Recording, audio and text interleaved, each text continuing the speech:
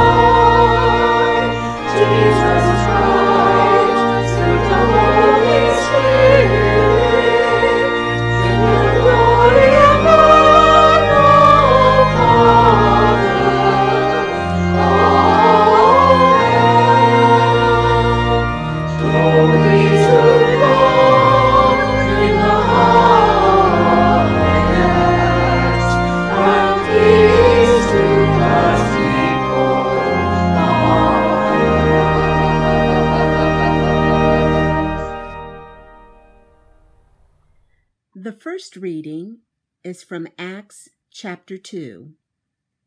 When the day of Pentecost had come, the apostles were all together in one place. And suddenly from heaven there came a sound like the rush of a violent wind, and it filled the entire house where they were sitting. Divided tongues, as of fire, appeared among them, and a tongue rested on each of them. All of them were filled with the Holy Spirit and began to speak in other languages, as the Spirit gave them ability. Now there were devout Jews from every nation under heaven living in Jerusalem. And at this sound the crowd gathered and was bewildered, because each one heard them speaking in the native language of each. Amazed and astonished, they asked, "Are not all these who are speaking Galileans? And how is it that we hear each of us in our own native language? Parthians, Medes, Elamites, and residents of Mesopotamia, Judea and Cappadocia, Pontus and Asia, Phrygia and Pamphylia, Egypt, and the parts of Libya belonging to Cyrene, and visitors from Rome, both Jews and proselytes, Cretans and Arabs. In our own languages we hear them speaking about God's deeds of power." All were amazed and perplexed, saying to one another, "What does this mean?" But others sneered and said, "They are filled with new wine." But Peter, standing with the 11, raised his voice and addressed them, "Men of Judea and all who live in Jerusalem, let this be known to you, and listen to what I say. Indeed, these are not drunk as you suppose, for it is only 9 o'clock in the morning. No, this is what was spoken through the prophet Joel. In the last days it will be, God declares, that I will pour out my Spirit upon all flesh, and your sons and your daughters shall prophesy, and your young men shall see visions, and your old men shall dream dreams. Even upon my slaves, both men and women, in those days I will pour out my spirit, and they shall prophesy. And I will show portents in the heaven above and signs on the earth below, blood and fire and smoky mist. The sun shall be turned to darkness and the moon to blood before the coming of the Lord's great and glorious day. Then everyone who calls on the name of the Lord shall be saved. Word of God, word of life. Thanks be to God. The second reading is from 1 Corinthians chapter 12. No one can say Jesus is Lord except by the Holy Spirit. Now there are varieties of gifts, but the same Spirit. And there are varieties of services, but the same Lord. And there are varieties of activities, but it is the same God who activates all of them in everyone. To each is given the manifestation of the Spirit for the common good. To one is given through the Spirit the utterance of wisdom, and to another the utterance of knowledge according to the same Spirit, to another faith by the same Spirit, to another gifts of healing by the one Spirit, to another the working of miracles, to another prophecy, to another the discernment of spirits, to another various kinds of tongues, to another the interpretation of tongues.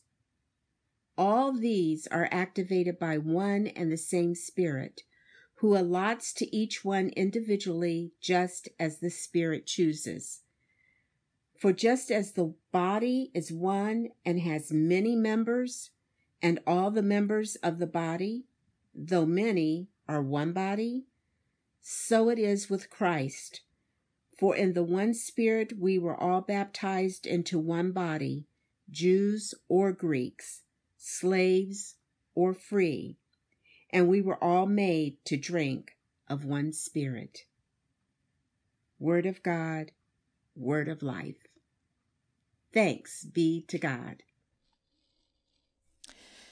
The Holy Gospel according to John, the 20th chapter. Glory to you, O Lord. When it was evening on that day, the first day of the week, and the doors of the house where the disciples had met were locked for fear of the Jews, Jesus came and stood among them and said, "Peace be with you." After he said this, he showed them his hands and his side. Then the disciples rejoiced when they saw the Lord. Jesus said to them again, "Peace be with you. As the Father has sent me, so I send you." When he had said this, he breathed on them and said to them, "Receive the Holy Spirit. If you forgive the sins of any, they are forgiven them. If you retain the sins of any, they are retained." This is the gospel of the Lord. Praise to you, O Christ. And please pray with me. Heavenly Father, we know your Holy Spirit is here and needs no invitation, both in this empty church and in our homes. Lord, stir us by your Spirit to be your hands and feet, to be your disciples, to demonstrate peace and love to all people. In Jesus' name we pray. Amen. I think the word peace has become desensitized in our world today. I was a product and a child of the 70s, and I recall many stories being shared about the 60s and Woodstock and the movement of peace through our nation at the end of the Vietnam War. And while many claim that there was much peace, it was also a tumultuous time in our nation with issues of race, politics, and music expression. Over the years, we've turned the word peace into a symbol more than a feeling. We used to put the peace symbol on anything in the hopes of ensuring that those who read it that truly know that you were an advocate of peace. But what does that mean?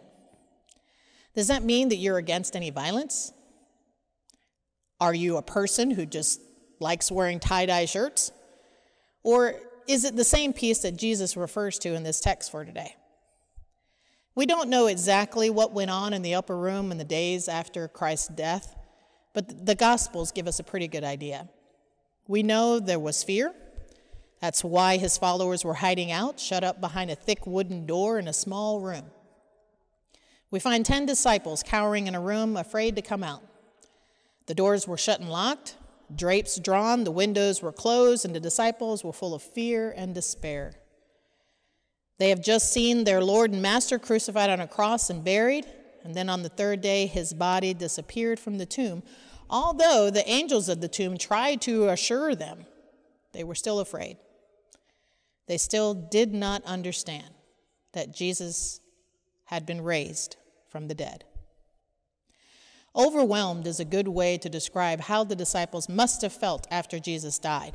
Huddled together in their fear and confusion, not knowing where to turn or what to do, their leader and teacher who had held them together all those long months, was dead and buried, executed like a common criminal, and his body now missing from the tomb.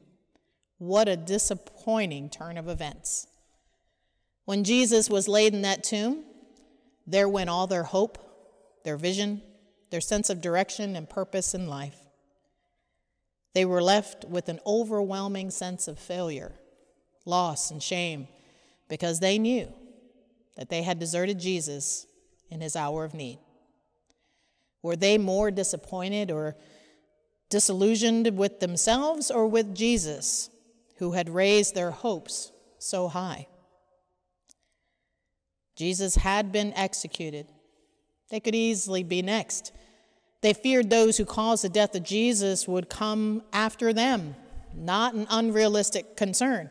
But most of all, they were just paralyzed with fright. They didn't know what to do, what was going to happen with them, and there was confusion. What had actually happened? Had his body been taken, or was he really alive?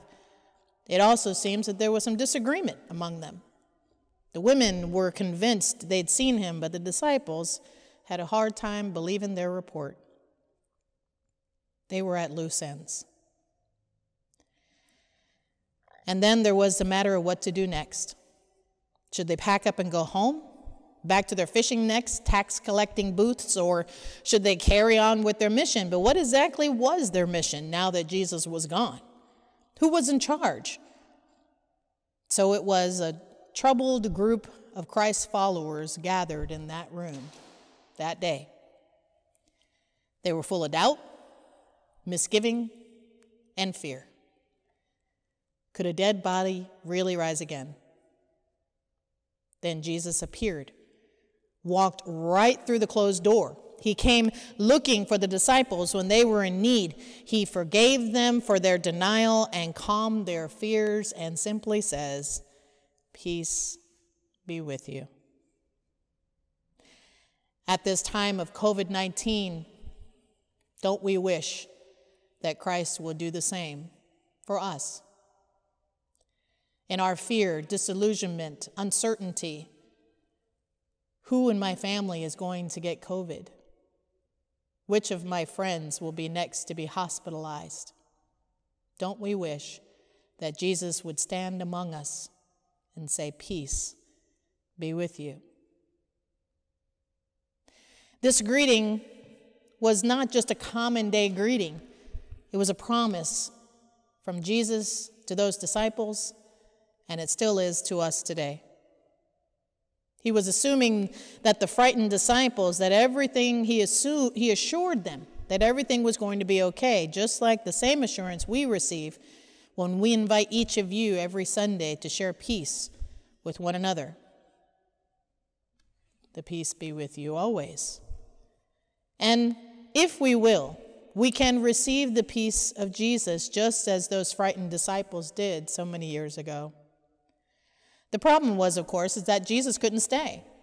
He was returning to his Father, And he would not stay with them to calm their fears, to settle their disputes, to help them carry out his mission. So instead, he gives them a gift, his Holy Spirit, to be with them and in them always. And in this gospel, Jesus actually breathes on them and says, receive the Holy Spirit. I read this analogy this week in a commentary as I was preparing for this message that I thought I'd share. Let's think about our body for a moment. Our body is in the shape of a cross, and our heart is at its center. Our heart is where Jesus should reside, where he placed the Holy Spirit when he breathed on the disciples then and breathes on us today. Our bodies are a reminder of his suffering and crucifixion, and our heart, the Holy Spirit, is a reminder of his resurrection and promise that he would never leave us.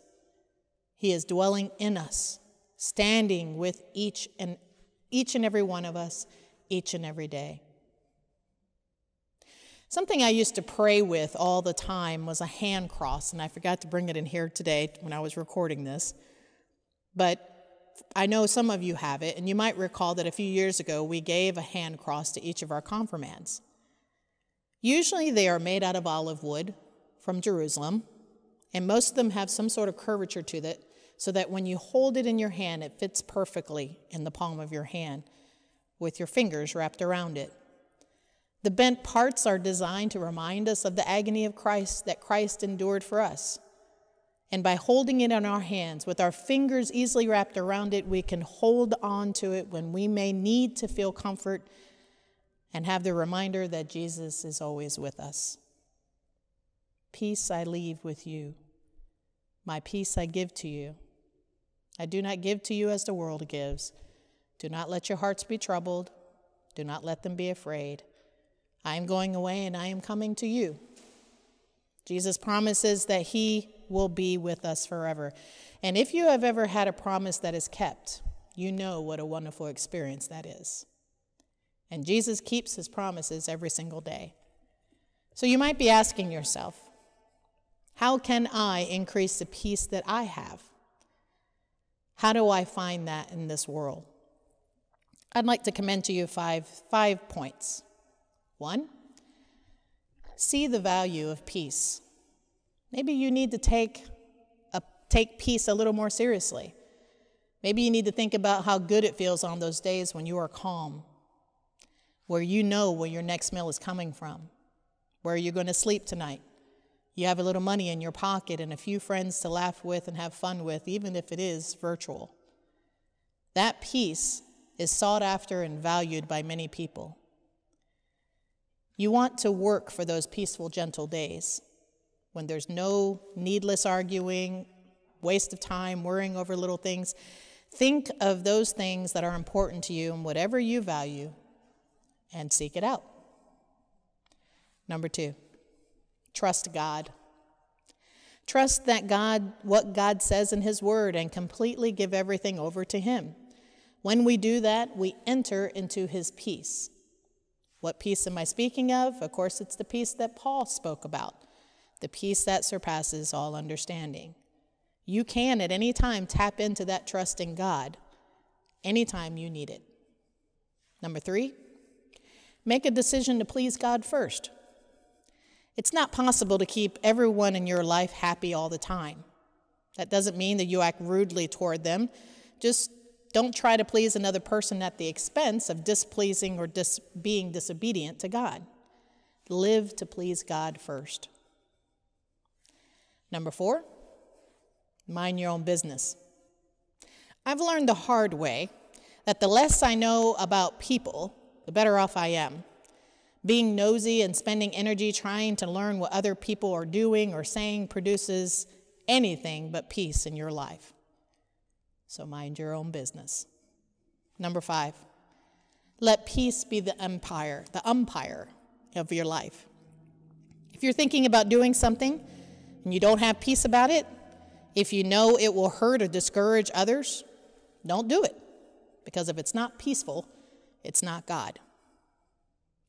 And if all of those things fail, I encourage you all to take a deep breath. Let it out. And simply say, God, let your peace live in me. Try saying that.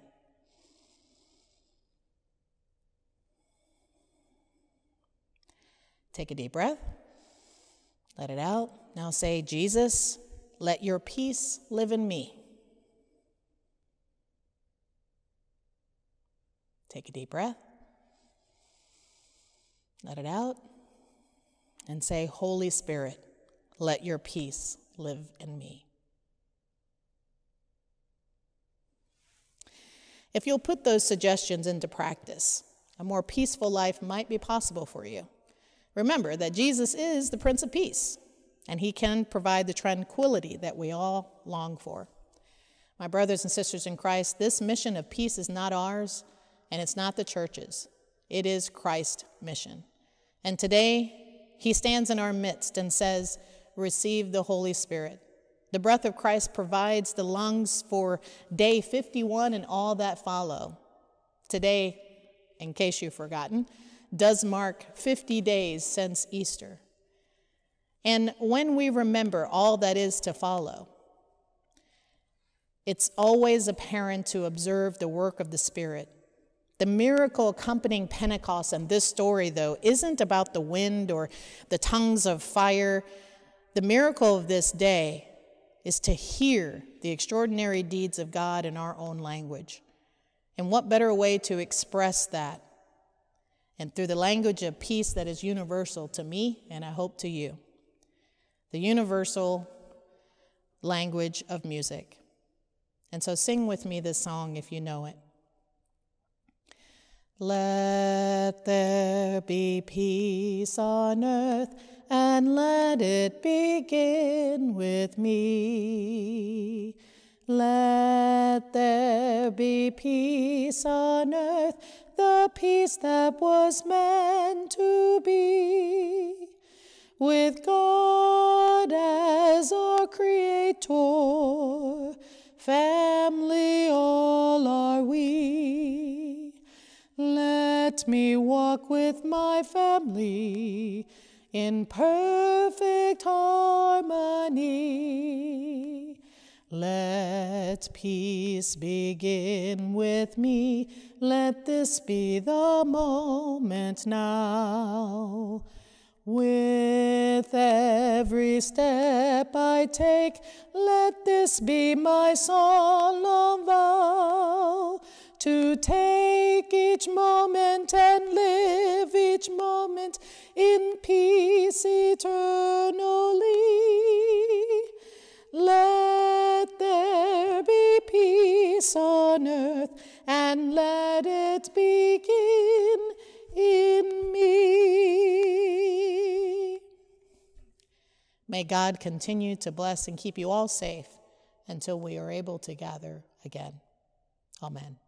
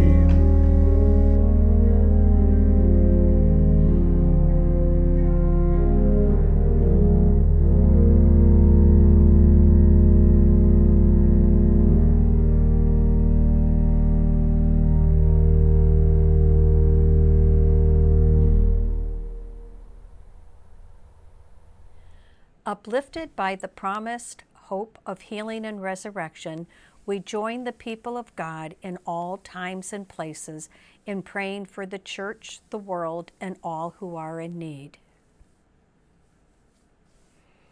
We call on your spirit of unity, giving thanks for our different vocations. Activate and utilize the diverse gifts present in our church, that they reveal your love for all. Lord, in your mercy, hear our prayer. We call on your spirit of life, present in air, wind, humidity, storms, and oxygen in our atmosphere, breathing energy into all things. Heal with your breath the whole creation, especially those who struggle to breathe due to air pollution. Lord, in your mercy, hear our prayer. We call on your spirit of righteousness. Wherever we as a people are divided, unite us. Wherever we are prideful, humble us. Give each of us a heart for justice and empathy. Lord, in your mercy, hear our prayer. We call on your spirit of healing. Bless nurses, doctors, midwives, chaplains, counselors, and hospice workers as they care for those in need. We pray for all who long for comfort. We especially pray for Bill and Cheryl Emery, Steve Mendiola, Diane Trinter, Linda Milchin, Anna Campbell, Marlise Anderson, Tom Stasniak, Carl Johnson, Tom Alt, Dave Dittmer, David Laboda, George Becker, Dave Templin, Bob Hollis, Pastor Woody Chamberlain, Jim Unger, Chad Williams, David Chapnoise, Dick Geisler, John Laws, Albert Newyear, Gail Winger, and Jeter. We also pray for those who are having surgery, especially Fran and Candace, Pat Brumenschenkel, Jake Beckley, all medical personnel, first responders and staff, all Stephen ministers and those they care for, the ministry of Akrapa and Pastor Ben and his family, those affected by COVID-19 pandemic, those feeling lonely, too isolated, especially those in nursing homes and rehab centers, especially Jane Cooper, Sally Stouter, and Marianne Arnold. All caregivers, all city, state, and national leaders making decisions on our behalf of others, businesses reopening, and those who have lost their jobs, and for those we name silently or out loud at this time. Lord, in your mercy, hear our prayer. We call on your spirit of friendship. As Elizabeth welcomed Mary to her home, give us a spirit of welcome to those whom we meet in our congregation and outside these doors. Surprise us daily with unexpected grace, that we rejoice in every blessing you send. Lord, in your mercy, hear our prayer. We call on your spirit of hope. As you have led your saints in all times, in all places, stir in us the desire to follow their example, leading us from death to new life in you. We especially pray for Nathan Sauer upon the death of his wife Kimberly and all who will die today.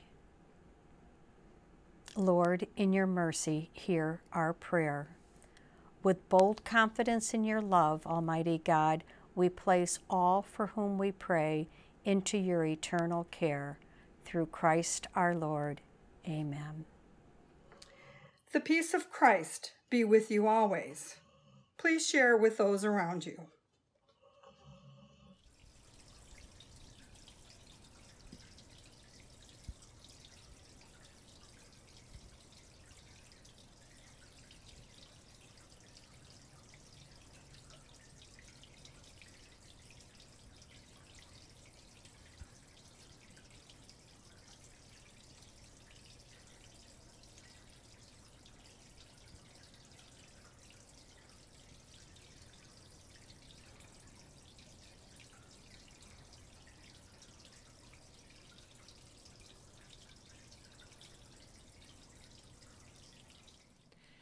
Gathered into one by the Holy Spirit, let us pray as Jesus taught us. Our Father, who art in heaven, hallowed be thy name. Thy kingdom come, thy will be done, on earth as it is in heaven. Give us this day our daily bread, and forgive us our trespasses, as we forgive those who trespass against us. And lead us not into temptation, but deliver us from evil.